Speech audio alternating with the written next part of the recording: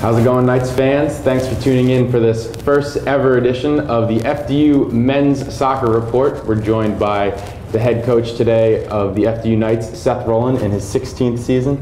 Coach, we appreciate you taking the time to talk to us today. My pleasure, Gavin. We want to get right into it. So far in the season, we're 1-1. Started off with a tough loss, a 5-0 loss to Stony Brook, and then you're able to bounce back with a 1-0 win over a tough Lafayette team. We won't want to talk about Stony Brook too much, but in a loss like that, in a performance like that, what are the positives that you can take from that? Well, the reality of it is it's important not to run away from looking into what went into a 5-0 loss. Right. You know, a dose of humility can be a good thing. And it's how you respond to that loss that's most important. And, you know, it didn't go the way we would have liked. We tried playing a certain way and we got exposed and punished for it.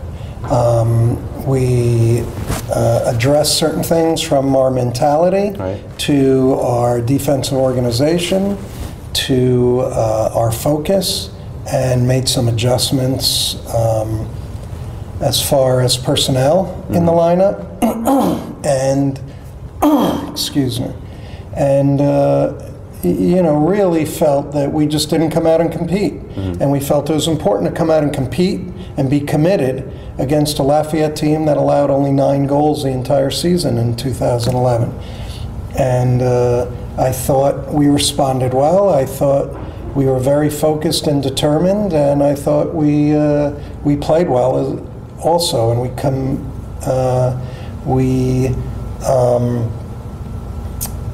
found at least a half a dozen scoring opportunities, and finally punched one in at the end.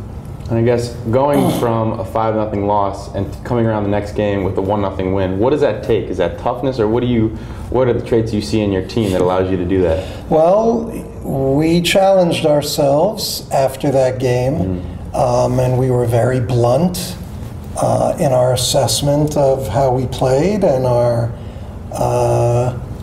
performance, and we challenged the guys to be more committed and to be more focused, as I said, and more determined.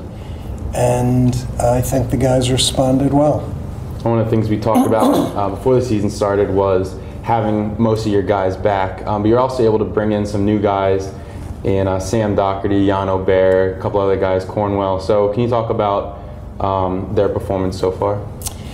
Yeah, Simon Doherty got the winner last night, and he's still adjusting to the heat and American college soccer, which is a little different pace and everything than what he was playing in Scotland, as well as a different system of play that we're playing. But, you know, when it's 60 degrees all summer and raining in Scotland, and then you're coming here when it's been 90 and humid, that's a little bit of an adjustment. But he's finding his way, and we think he'll get even better and better. And he's very quick, he's very fast, and got to the ball very quickly with his instincts and speed, and punched it over the line, punched it in for the victory last night.